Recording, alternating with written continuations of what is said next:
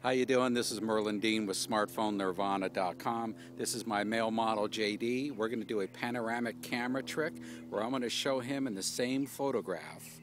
I've got it marked with a newspaper here, and when I pan to the right, he's going to run behind me and he's going to run to that other spot, and I'm going to take a picture and he's going to show up in the same shot thanks to the Panoramic app. Now this is the iPhone 5. You can use this in the iPhone 4S as well, as long as you got the new operating system put in. And as I get closer in here, you can see where it says options. You're going to press options, and I'm sure you already know how to use the Panoramic app. So when I press Panoramic, we're going to start panning to the right, and Justin's going to run behind me and then go to the designated area. Okay, here we go. We're going to try it right now. When I say go, Justin, that's when you're going to go. Okay, Panoramic.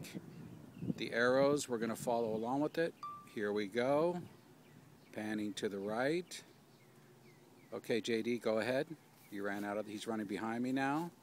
He's at his designated spot. There he is with a different pose.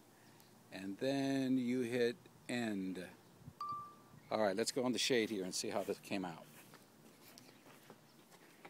When you're done with the panoramic, you just go down here to the bottom left, press the picture, and you'll see the photo come out. And then you go sideways here, and as you can see, he's in the photograph twice. I come down here to the left, you'll see him standing normal, and then over here he's got his arms raised.